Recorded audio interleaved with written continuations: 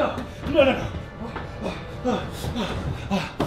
Run! Run away! You have to get out of here. You have to run. Nobody must see women's extreme wrestling. Oh God! Oh God! Oh no!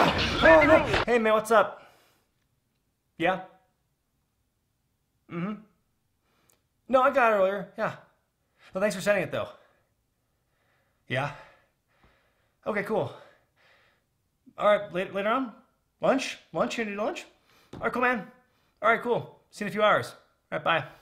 No, God! No! Oh, please, no!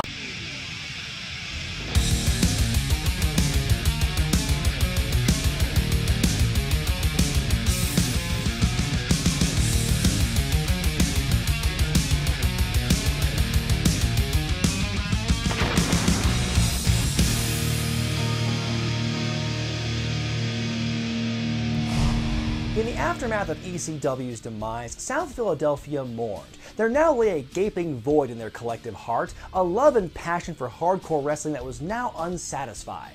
While WWE would pick up the remains of ECW and use the brand for their own personal gain, life had to go on for the rest of these fanatics who wanted the brutal, hard-hitting action that had gained such a loyal following.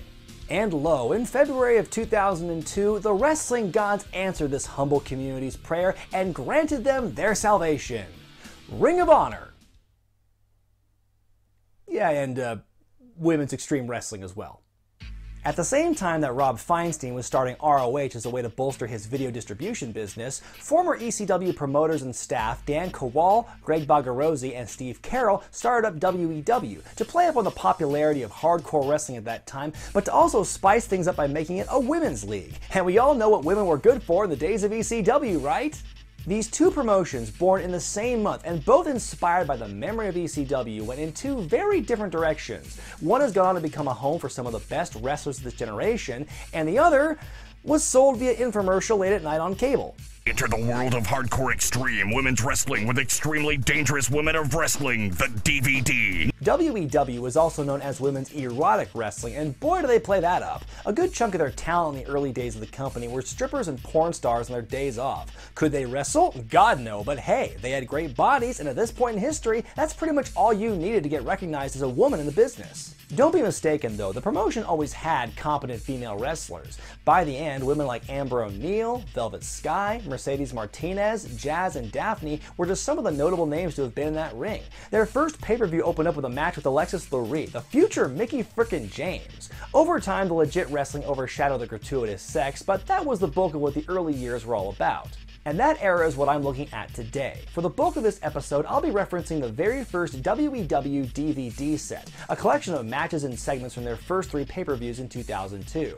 It's about 4 hours of material on two double-sided discs, so it gives you a pretty good idea of what the company was all about. Which is good, because after watching these, I'm never making that mistake again.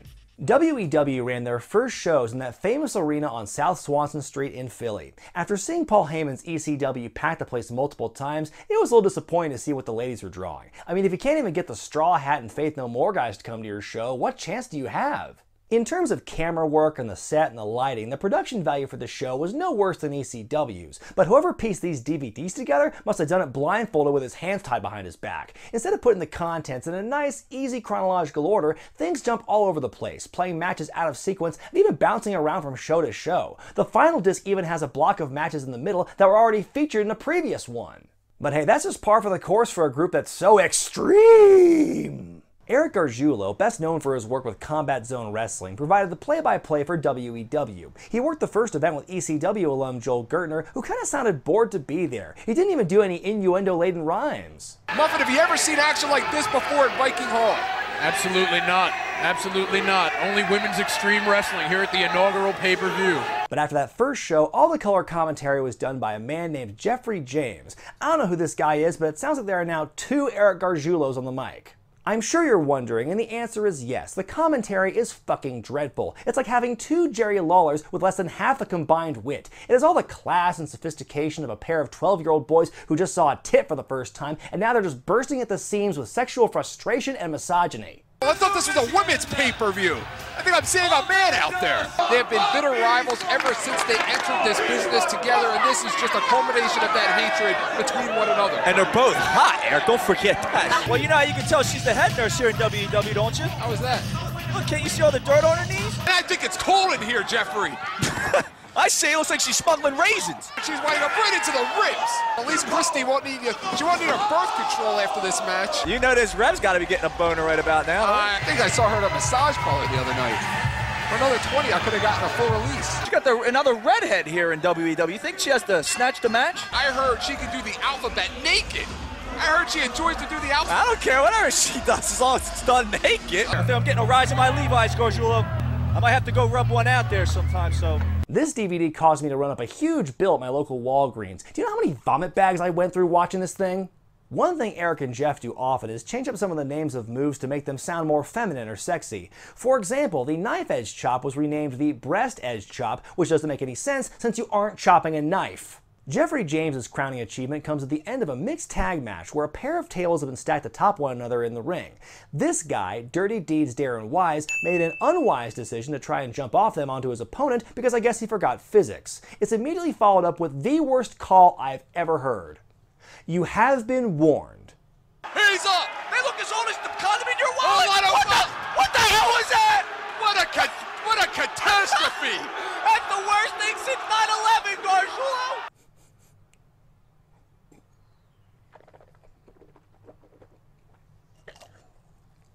And now let's talk about some of the characters who are on this show.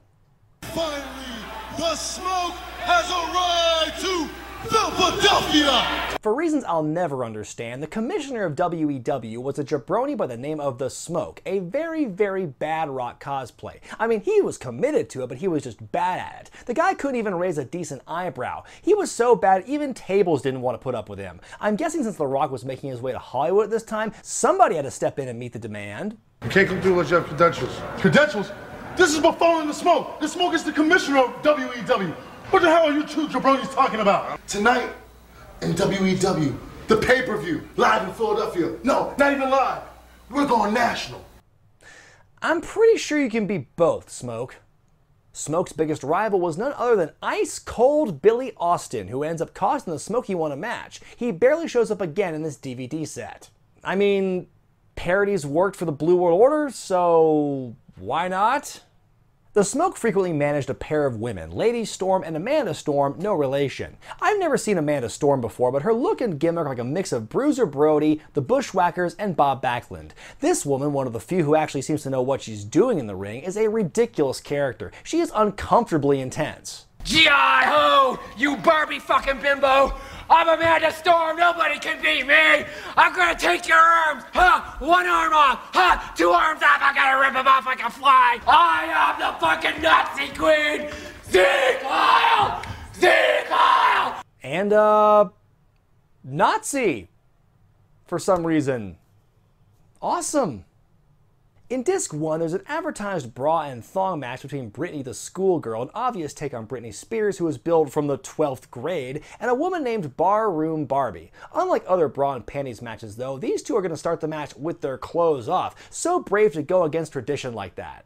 But before anything else happens, they're all beaten up by the May family, a group of hideous hillbillies led by the very large Papa May. If seeing this group for the first time didn't disgust you, don't worry, because you'll be seeing them again and again and again and again. Seriously, the May family is the strongest booked entity in this entire federation. They show up almost everywhere and do something ridiculous. It astounds me how much of a focus they get here. What connections do they have with the promoter? The only other stable in WEW that gets nearly as much love as the Mays is, wait for it, the Pussy World Order.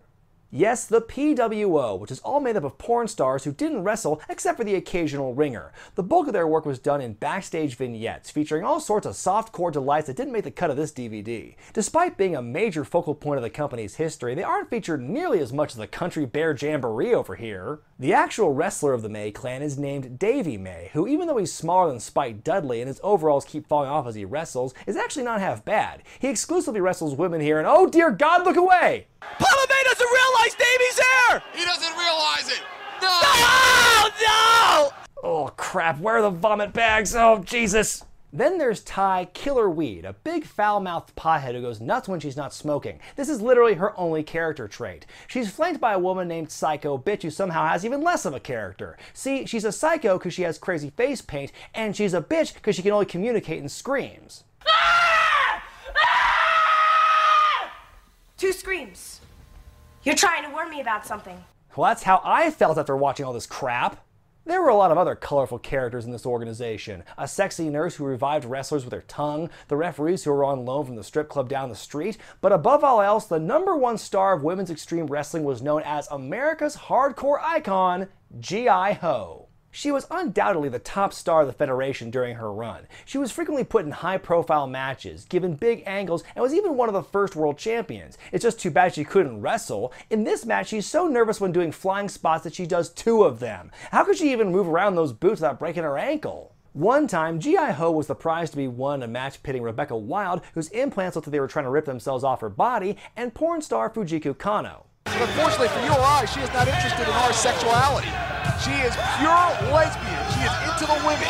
Ms. Ho appeared to wish the girls luck, but then her boyfriend showed up and got mad, prompting the 2 ladies to just beat him up, then walk off together. Lesbians, right? They'll sleep with anyone. But Ho and these 2 ladies are far from the worst of it when it comes to the in-ring action. You can count on one hand the number of matches that don't have some kind of terrible botch, and those usually involve the only women wearing actual wrestling gear. But there is a lot of sloppy wrestling in this show. Luckily, the crowd doesn't care because boobs! Then there's a match pitting Valentina taking on Trinity, no, not that Trinity, managed by someone named Steve the Sound Guy. After a terrible in-ring display, Steve hits his own wrestler with a ukulele, raises Valentina's hand, then... He's not beating anybody up. Oh, and now what? What kind of a relationship is this? Oh, great! They're okay still? You just, cost her the match, you hit her in the head, and now you're hugging, and everyone's cool? What? Why? Why? You know what? That's it. I'm tapping out. I'm done. I can't watch this anymore. I don't care if it gets better by the end of its run. I am done. There are not enough ways to describe how bad this product is. But I'm going to do my damnedest to find some. Women's extreme wrestling is shit. Pure, unadulterated, soft-serve shit. A league that was specifically designed to cater exclusively to horny teens and sad adults. This is the product of ECW splitting its soul into 2 after its death, where Ring of Honor got the pure good half and WEW got the pure evil half. Women's leagues like Glow and WoW and Wrestlicious were all cheesy, but at least the ladies were trained and didn't fall over themselves trying to execute the most basic maneuvers. They made you groan, but they didn't make you ill. There's better wrestling. There's better commentary. There's better production. There is better porn. There is better everything than what you see here. This stuff is so bad, it's actually kind of hilarious. You have to laugh because otherwise you would cry. It's the kind of thing that can only be enjoyed by the most depraved individuals. And this DVD set is just the tip of the iceberg. There are tons of different sets available online and a fair number of shows on YouTube. How could I forget the time some guy proposed a match against a woman who he would have sex with if he won? Since you're not mixing business with pleasure, why don't we just do business? Except if I win, I get my pleasure in the bedroom. Oh hey, and what about Terra Titanium wrestling in a dildo on a pole match? Boy, that 3-foot pole is making it really difficult in these girls. This is trash, the kind of stuff Vince Russo would have booked. I swear to God, bro, why didn't I think of that? Bro, think of all those homosexual Finn Balor fans I'd convert after showing them this, bro.